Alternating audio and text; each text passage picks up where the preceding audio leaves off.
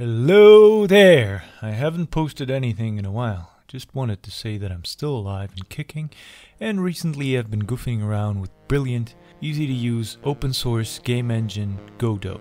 And I've been studying GDScript and Godot engine quirks and made some prototypes of little 2D games and whatnot, been doing loads of tutorials and etc. And having some experience with Unreal Engine, I decided to lay my hands on the 3D aspect of this beautiful and very flexible open source engine. And of course I want to start big, right? And do everything that a solo developer enthusiast being told not to do. Make an open world game. Okay, it's improbable to make a Morrowind clone for me, but at least try to do something in 3D with a third-person character and open world maps. So this is my log of the first thing that I've tried to do after implementing a simple, temporary, janky, third-person controls and a camera for my game. The controls are very rudimental, so please disregard that. So, as you might have already noticed, the topic of this video will be the making of an open world level using Blender's sculpting capabilities. I know, right? Why would you use Blender or any other digital content creation tool for this task, you might ask? And if you're proficient with Godot, you probably would use something like Zillant's height map terrain plugin for this game engine, which is really awesome and you should probably use it because it's highly likely more optimized than my solution in the video.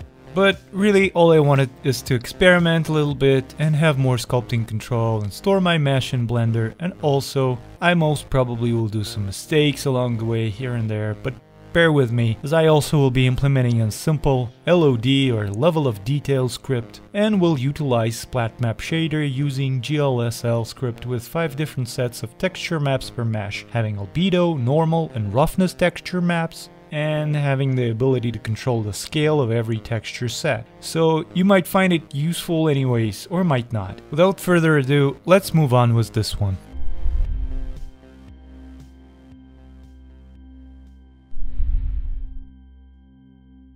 Okay, here's what we're going to cover. The first one is terrain mesh and chunk creation technique in Blender with different levels of LOD using multi-resolution modifier. Then we're going to set up separate Splatmap textures for each terrain mesh chunk and paint them. And then talk briefly about workflow of generating PBR textures for our terrain. Third, we're going to export mesh into Godot editor and code a simple level of detail script to make use of different mesh chunks that we have created in Blender. And fourth, we're going to code the Splatmap shader and apply it to each terrain chunk so that it would get the final look in game. I wanted to specify what we're not going to cover here. First is player movement controls. We're not going to also talk about the water shader and the basics of working with the interface of Godot engine. Sorry, this is more of a time-lapse video with my commentaries so that you could follow the general train of thought and workflow. And of course I'll be sharing all the scripts both for LOD system and Splatmap shader, and we'll post a download link in the video description below. Let's start with terrain mesh chunk creation. The overall idea behind this is to make a mesh in Blender so that we could reuse it, make sculpting changes inside Blender, and have a very light blend file. Using this technique we will also be able to paint splat maps directly in Blender, and afterwards we're going to use them further on in our game. To achieve all of the above mentioned things, we'll use multi-resolution modifier. What you can see on the screen is me making a plane and then scaling it all the way up and then assigning a blue material to it so that it would represent the sea level. I am going to use that sea level as a guide during the sculpting process. Afterwards I took another plane. This will be our terrain mesh that we're going to sculpt on and modify as we go. After applying multi-resolution modifier, you can go to edit mode and extrude it into different chunks in its lowest subdivision level. I ended up having a mesh with 5 tiles extruded as height and width. Overall, 1 square kilometer in space. I've assigned a separate material to every chunk and named it accordingly in the material tab. This has been done so that every separate chunk will have its own material, hence its own UV coordinates and texture map that will represent different types of terrain.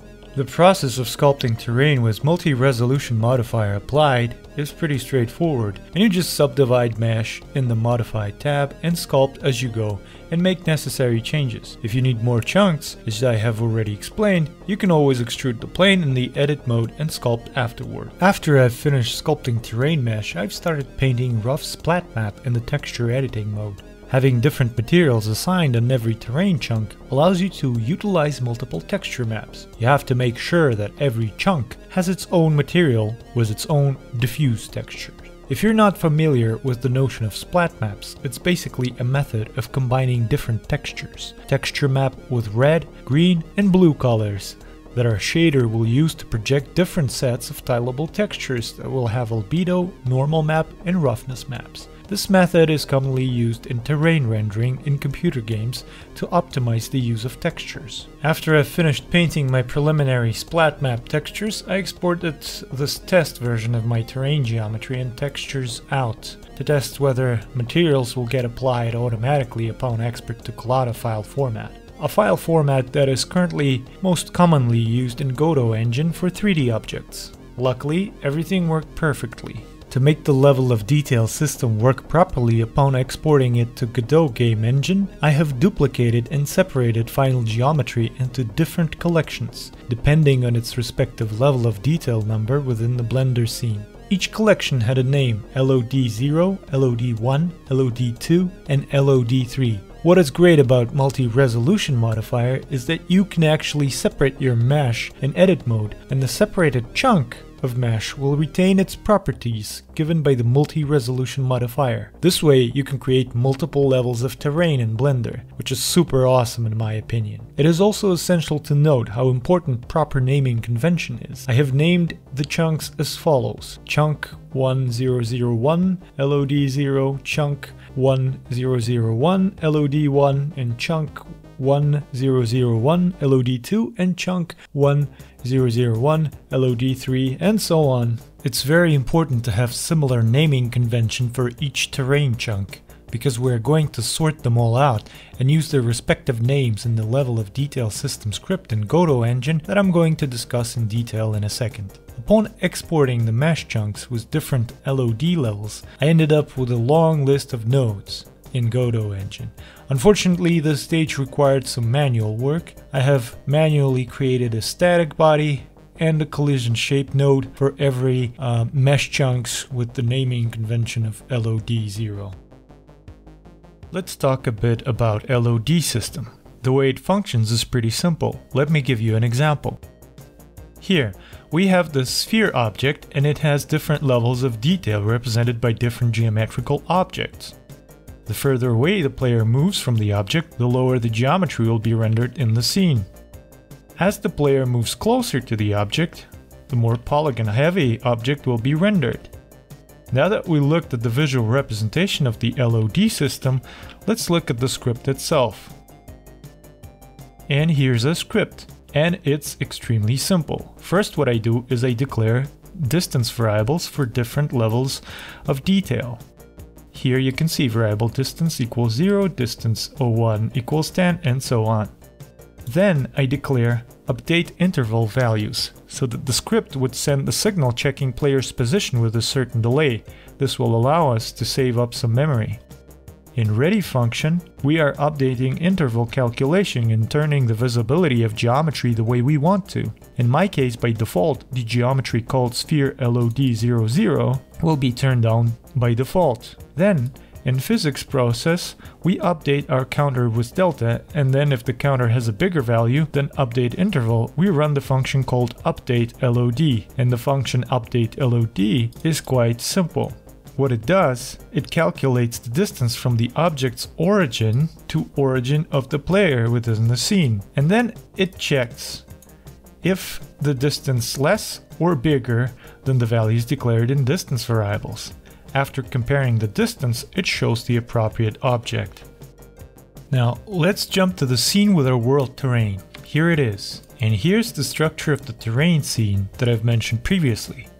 Every chunk with LOD0 has its own static body and collision shape so that the player could walk on it.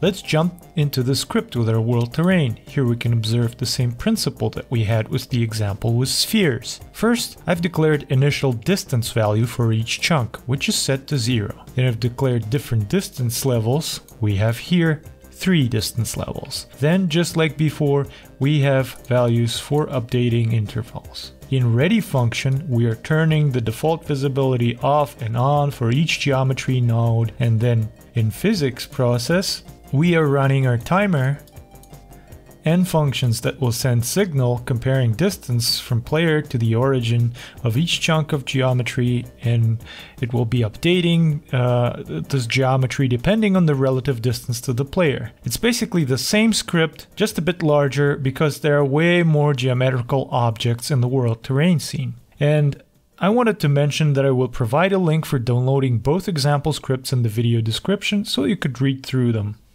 After sorting out how LOD system will work, I started writing the GLSL script for shader for the overall terrain. Speaking about the Splatmap shader, I'm not an expert on this one and didn't have any prior experience writing GLSL shaders before attempting to code this Splatmap shader. Mostly this script is an accumulation of scripts I found on different Godot related forum threads. I tried it and it seemed to work for me.